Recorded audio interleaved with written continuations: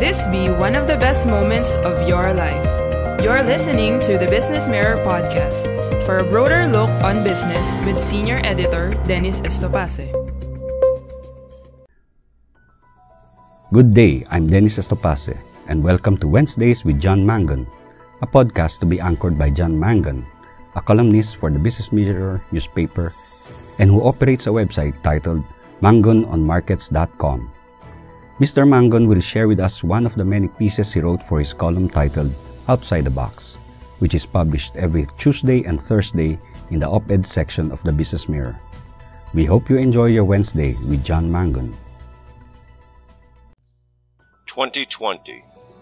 Everything changed. The 20th century, in particular the last half, was the most amazing in all of human history by whatever standard you might choose to measure. If you chart global population growth, the quality of life, and technological advances, the line is relatively flat with a slight upward trend until you hit the early 1900s. But that trend exploded after World War II. We have witnessed the end of diseases that were a plague to humanity for millennia. The equally long dream to walk on the moon was achieved. Goods and living conditions that were only available to the ultra-rich 100 years ago became commonplace. Half of the world's population holds in its hand a device that provides communication, information, and even entertainment that was not possible even to the richest of the rich a mere 25 years ago. The last half of the 20th century saw the world live under the abstract threat of nuclear annihilation, yet the era of colonization, stretching back to ancient Rome, also ended. Never in human history was there a greater number of people free and living under self-rule. Also never in human history were ideas and education allowed to flow freely to virtually all social and economic groups. The rights of those classes of people, particularly women and children, traditionally denied by governments, were defined, and strong efforts were made to uphold them. Yet the 21st century ushered in a period that is almost a contradiction to the glorious days of the 20th century.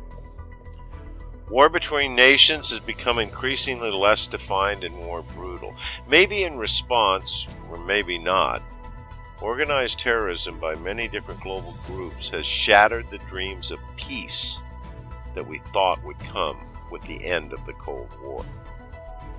This new century also brought a gradual but steady and disturbing realization in the people that the economic utopia promised by governments in the last decades of the 1900s was unsustainable, and in fact might have been somewhat of a magician's illusion. While focusing on the one hand the supposed wealth creation, the other hand was concealing the trick. The world economy has always had periods of economic upheaval, but the 2008 global financial crisis was not an event. It was a result that affected literally everyone on the planet of a total and complete systemic failure.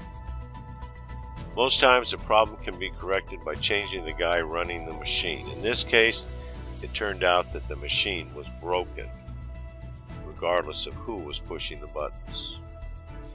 This year, 2020, has proven with little doubt that globalization of production and trade was far from foolproof, not only because too many fools were running it. It is the old thought that a chain is only as strong as its weakest link.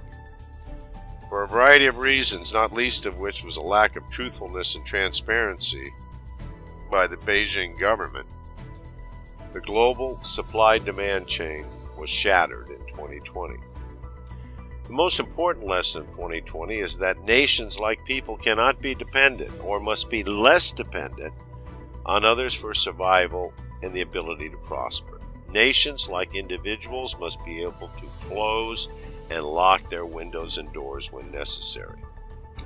But to do that, countries must adopt a variation of Warren Buffett's "I buy on the assumption that they close the market the next day and not reopen it for 5 years."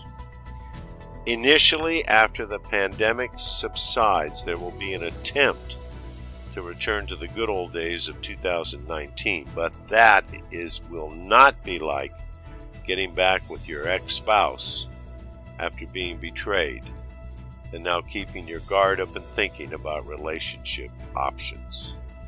Everything changed.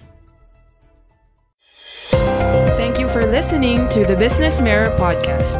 For a broader look on business, follow us on Facebook and Twitter at Business Mirror. Until next time.